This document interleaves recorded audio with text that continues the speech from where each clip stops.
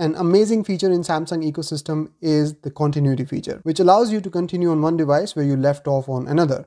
So for example, if I'm using Samsung internet on my phone and I'm going through this blog post, I can go in the recents on my tablet and I can see this blog post right here, and I can tap open and it will open on my tablet as well. Similarly, now I am using Samsung internet on my tablet and I go in the recents on my phone.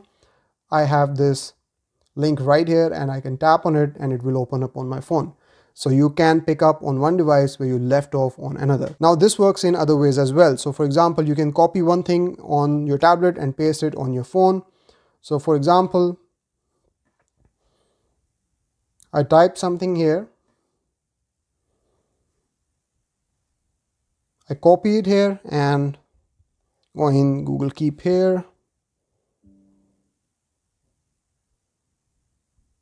and paste it right here. So copy on one device, paste on another. And this feature works with images as well. So if I come in here and I copy this image, I can come here and then paste it on my tablet. There you go. Now you can access the settings of this feature by going in settings, going connected devices, and then go in continue on other devices. And here you will see continue apps, copy and paste. You can also use same Wi-Fi networks and camera continuity as well. So you can take pictures or scan documents on your phone or tablet and then continue working on them on another device such as tablet or computer. And one of the main requirements for this feature to work is that you should be signed in with the same Samsung account on all of your devices.